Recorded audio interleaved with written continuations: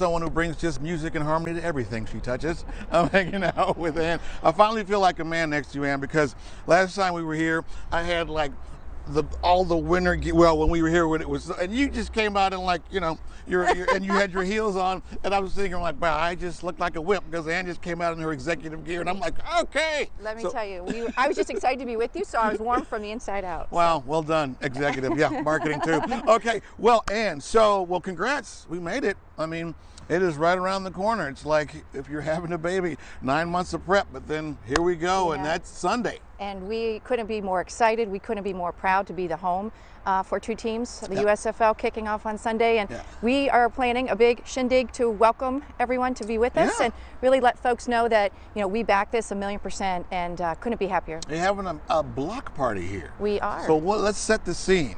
Paint the picture of what's going to be available for everyone at this beautiful block party we're having Sunday. We have what we call Play Action Plaza, and that's our outdoor fun engagement zone. So we have the Red Zone, which is our Ferris wheel, which is fresh off the IX Center. Fresh off the IX Center, looks great. Renamed and retooled, so really excited for folks to come check it out on our space. And we have a zip line, we have food, we've got drink specials, we've got food trucks, we've got concessions, we've got all kinds of jump houses for the kids, so lots of fun. 2 hours before each of the kickoffs, so from 11 to 1 and then again from 5 to 7.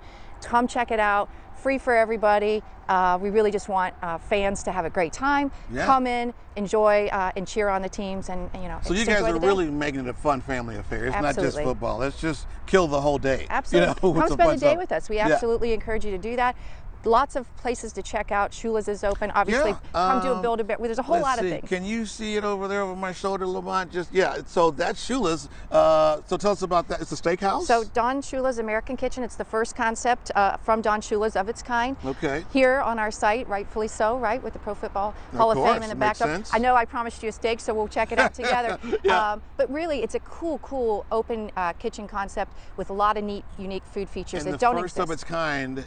In the country. In the country. And then next to that, I see we got the Brew Kettle there. That's another restaurant right there. So we're stay tuned. You'll be coming down here hopefully in a few weeks. We're going to be having that ribbon cutting. That's also attached to a Topgolf swing suite. So way more activity coming this spring and summer. And we're going to program out the entire campus surrounding all of these great USFL games. So we really do welcome folks to come down and check us out. So awesome. And for the record, Ann is wearing her heels. Yes, indeed.